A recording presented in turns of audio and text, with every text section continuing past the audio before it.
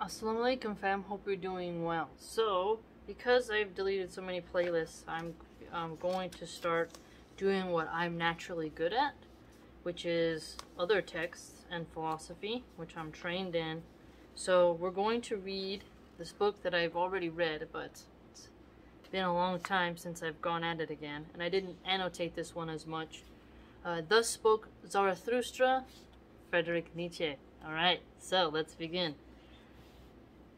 Zarathustra's Prologue 1. When Zarathustra was 30 years old, he left his home, and the lake of his home, and went into the mountains. Here he enjoyed his spirit and his solitude, and for 10 years did not tire of it. But at last a change came over his heart, and one morning he rose with the dawn, stepped before the sun, and spoke to it thus. So he's going in front of the sun, and he's been in the mountains for 10 years. Enjoyed his solitude. So let's see. You great star, what would your happiness be had you not those for whom you shine? Well, look at that for a second. So that implies, right, can you be happy if there's no one there to witness the glory? Does emanating the glory add to the receiver and the one who transmits, right? For 10 years you have climbed to my cave, and you have tired... Oh, I see. So for 10 years you have climbed to my cave, you would have tired of your light, and of the journey, had it not been for me and my eagle and my serpent. Okay, so we have the eagle, himself, and the serpent. So, you see how the eagles of the air, the serpents of the ground, and the man is like, can go in between in a certain way. But we waited for you every morning, took your overflow from you, and blessed you for it. Behold, I am weary of my wisdom, like a bee that has gathered too much honey. I need hands outstretched to receive it. I am weary of my wisdom, like a bee who has gathered too much honey. Now this is interesting because too much honey, how does a bee become weary? Doesn't it crystallize? Because honey doesn't grow mold, and wisdom doesn't grow old in the terms of not having relevance, right? I would give away and distribute until the wise among men find joy once again in their folly, and the poor in their riches. So the men find joy once again in their folly, and the poor in their riches. So the rich finding joy in folly, and the poor finding happiness in their riches. For that I must descend to the depths, as you do in the evening, when you go behind the sea, and still bring light to the underworld, you over-rich star. Oh, he's just calling the sun over-rich. That's rich, right? And then bringing light to the underworld. So wherever it goes, it sheds its light. Like you, I must go under, go down, as is said by man, to whom I want to descend. So bless me then, you quiet-eyed that can look even upon an all too great happiness without envy. So here, it's strange, right? He's talking to a star, but saying that something as bright, that gives so much richness and is overflowing with richness, gets to look upon happiness without envying it. So it's almost satiated with what it has. It's not like an undying hunger of acquisition. Bless the cup that wants to overflow, that the water may flow from it golden and carry everywhere the reflection of your delight. Behold, this cup wants to become empty again, and Zarathustra wants to become man again. Look. So here you see this dynamicism of becoming empty again. He's overflowing with wisdom, feels like a bee that's burdened, you know, with too much honey. And he wants to find joy again. So he's worn down by his richness and solitude and his life upon the mountains. And now he wants to descend again, meaning go back to somewhere else where there's not going to be this lofty peak, right? He's got to go literally down from the mountain descend like how the sun was going down. And go on, let's see. Thus Zarathustra began to go under. 2. Zarathustra descended alone from the mountains, encountering no one. But when he came into the forest, all at once there stood before him an old man who had left his holy cottage to look for roots in the woods. I like that. You can get the total dynamic here. First we have the scenes of the mountain. Now we have a cute little cottage in the woods. And it's a holy cottage, so it's wholesome. You know, there's some type, it's not like a creepy, scary, there's probably a witch in there, right? It's something that when you stumble upon it, as you're wondering, there's a sort of glow to it, a sort of, contentment with it. And thus spoke the old man to Zarathustra. No stranger to me is this wanderer. Many years ago he passed this way. Zarathustra he was called, but he has changed. At that time you carried your ashes to the mountains. Would you now carry your fire into the valleys? Look at that. So, almost like a phoenix in a way he's getting here.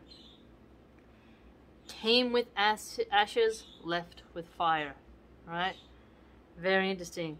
So, went into the mountains, went high, and now is going low into the valleys. You see here? Do not fear to be punished as an arsonist. You see? Lighting too much fires, giving too much wisdom. The sun contains fire. Here he's talking about fire. The sun gives light. Fire gives light and starts things, but also destroys. Right? Destroys illusions. Just like the sun destroys shadows. Right?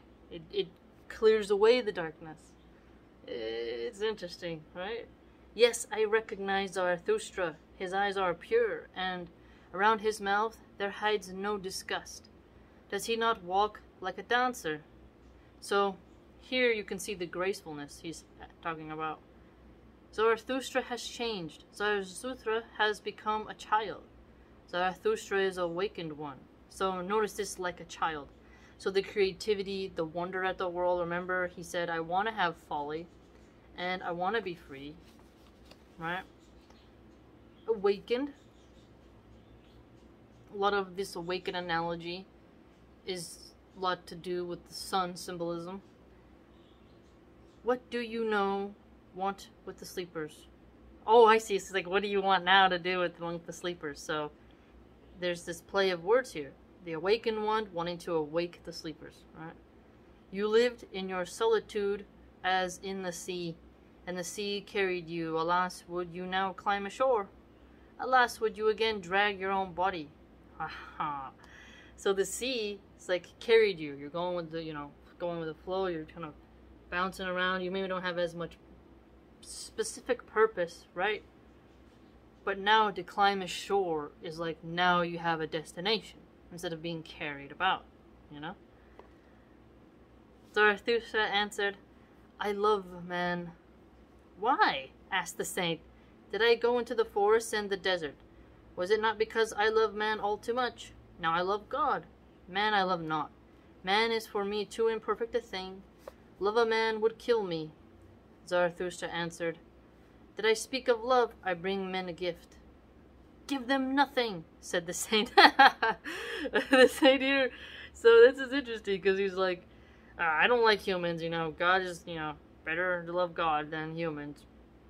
Loving humans would kill you because they constantly disappoint, right? They're constantly letting us down. Rather, take part of their load and help them to bear it. That's a good point. So don't give. Help them bear their burdens. Very interesting, right? That will be best for them. If only it does you good. Aha! If only it does you good. And if you want to give them something, give no more than alms, and let them beg for that. This is a very interesting example. So, the saint is saying, like, make them beg for it. Like, please, please, and you give it. Or at least hold their hands out. And alms is like, you got some coins, right? It's like, it's not like a big old treasure chest, of like, here you go. No, answered Zarathustra, I give no alms, for that I am not poor enough. The saint laughed at Zarathustra and spoke thus, then see it to it that they accept your treasures. They're suspicious of hermits. This is really true, because I'm like, people who study a lot, people who learn a lot, we are kind of like hermits.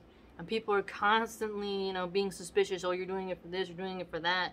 Blah, blah. Like, it is very true that there is a lot of hatred, suspicions, and malicious, envious, you know, gazes that always look at hermits in a weird way, or suspicious, or something dark and mischievous, just because they enjoy learning instead of spending time, you know, sitting by the park and, you know, talking about whatever some politician did or something, you name it, whatever the topic is going to be, right? Or they're not with the women gossiping or something like that. It's really interesting. So the saint telling Zarathustra, who's been a hermit in the mountains, who's filled with wisdom, who says he now wants to go and give help to humans, is, you know, he's getting some wisdom here, like, hey, be careful, you know, be careful. And notice here when he said, I'm not poor enough to give alms. So money, some would argue, is the cheapest form of help, whereas wisdom is more rich. You see the play here? Because he's the enlightened one, you know? Very interesting. And do not believe that we come with gifts. See, like, yeah, he's like, there's the gift of wisdom. Whereas they may think that you're spreading malice or dirtiness or something bad, right? Because you're bringing very focused energy on specific topics. Our steps sound too lonely through the streets. And what if at night, in their beds, they hear a man walk by long before the sun has risen? They probably ask themselves, where is this thief going? So here, notice, before the sun has risen, so there's a double play here. So remember how he went in front of the sun, and it, you know, it's like the sun gives away and distributes, it enlightens, he's enlightened, and some people have not become enlightened and they have not been awakened. They're kind of the walking dead. And the people who have enlightenment are on a different path, and those who are not are like, hey, what are they doing? So here when he says, you know, the early bird kind of catches the worm, in a both playful sense and literal sense, someone who has comfortability and steadfastness and self-assurance in their wisdom walks with a different meter, and someone who is more sloth-like, has different goals, or just is not worried about anything concerning the mind and consciousness, is going to be alerted by the footsteps and the actions and behaviors and destination and whereabouts of those who do. This is something very common throughout history. Do not go to man. Stay in the forest. Go rather even to the animals.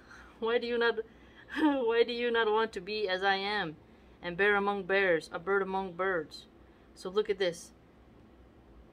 This is interesting because even I myself want to be like, hey, you know, rather just go to the forest than deal with some of the nonsense that's coming upon our society.